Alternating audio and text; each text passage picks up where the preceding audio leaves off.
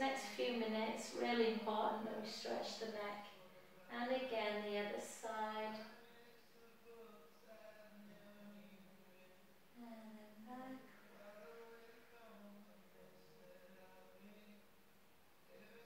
And again.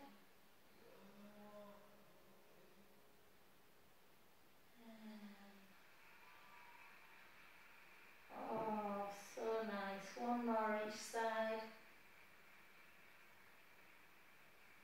I think I've nearly got that movement back after that accident, guys, so that's really good that we can just work on the neck movements and then work a little bit on your arm as well. So just take the right arm up, take it slightly out, so not directly above you, slightly laterally, and just protract that shoulder blade away from either the roller or the mat, retract it back down. Protract and rotate. For 20 quid, guys, everyone should have a roller. There's so much you can do with them. So they're not just for massage. A lot of cyclists, runners have them just to kind of massage on, which are great, but they can be done for so many exercises. 2 and 1, take it back down, the other side. So protract, almost like you're imagining that you're picking an apple off a tree. If you think how much we use this movement to reach up for something, particularly when you're little like me. Protract and retract. And then bring both up together, and again take one arm backwards into flexion. If you're on the roller, can you get your thumb down? If you're on the floor, you can probably get the thumbs to the floor, most people. But you might be a little bit tight.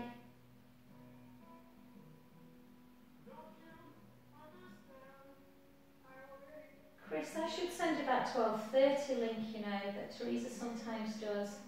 So I do this a lot with like rehab after breast cancer. And obviously, because I had the accident with my shoulder, it's really got my movement back.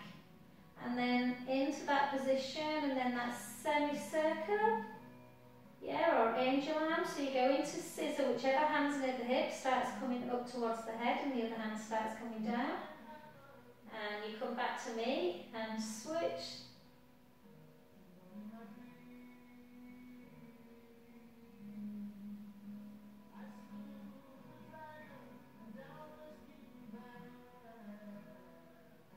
And let's do one more each side.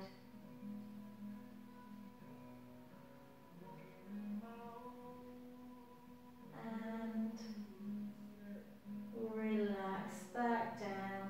And just slowly off your roller, slowly off it. And just come over onto your front. And we'll just do a rolling cat. So take the hips in one direction, round the back, the hips in the other, and really as wide movement as you can.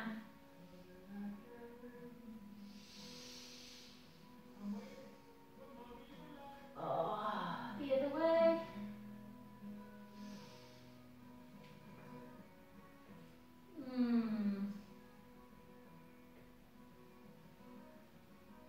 I do like teaching Barb. I've got to say Pilates just makes me feel so much better.